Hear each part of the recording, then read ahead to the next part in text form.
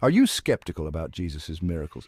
Let's dive into the undeniable proof. Let's start with the Gospel of John, chapter 20, verse 31. Jesus performed many other signs in the presence of his disciples, which are not recorded in this book, but these are written that you may believe.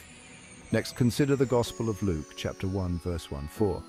Many have undertaken to draw up an account of the things that have been fulfilled among us, so that you may know the certainty of the things you have been taught.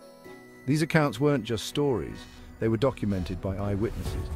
And what about 1 Corinthians chapter 15, verse 3-8? Paul speaks of over 500 witnesses to the resurrection of Jesus. That's a lot of people to deny. So, whether you're a believer or a skeptic, these scriptures hold undeniable power. If you found this enlightening, don't forget to hit the subscribe button.